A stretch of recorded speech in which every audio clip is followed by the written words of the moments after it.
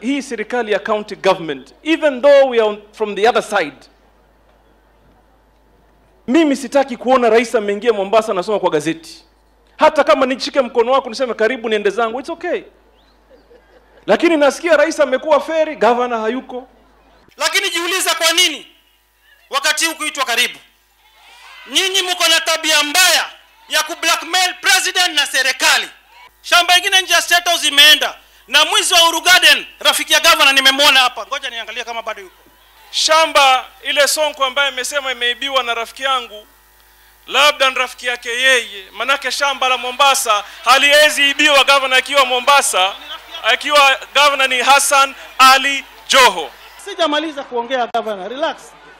Yeah. Hii Uhuru Garden imeenda. Shamba ingine nje ya State House imeenda.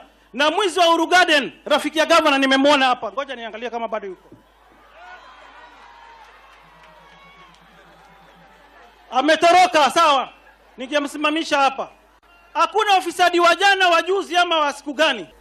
Lakini Sonko, let me tell you, if I am in ODM, you do not expect me to campaign for you when you're in Jubilee. Hiyo ndio price ya demokrasia. So usikasirike nikisema mambo ya ODM. Wewe sema ya Jubilee, mimi nisema ya ODM.